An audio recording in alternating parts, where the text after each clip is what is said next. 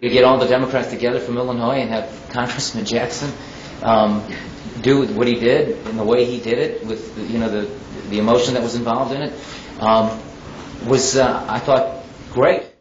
Whatever differences the Speaker and I have had, or the differences that Senate President Jones and the Speaker have had, or the differences that others have had between themselves as Democrats, in my view, they've always never been personal. And so I've always had a high personal regard for Speaker Madigan, as I do with a lot of other people who sometimes disagree with the things that I'm for and the priorities that I'm pushing and the things we'd like to actually get done for people. So it was great. It's good to see him again. It's great to talk to him again. It's good to have an opportunity to embrace him.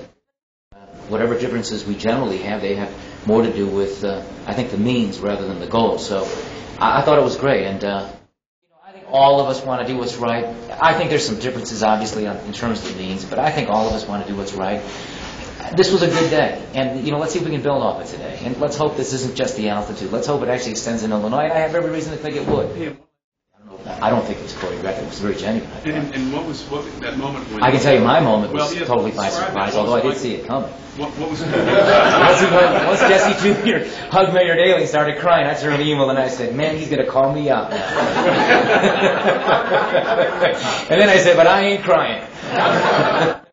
Look, whenever you hug a guy, you ought to be upbeat about it.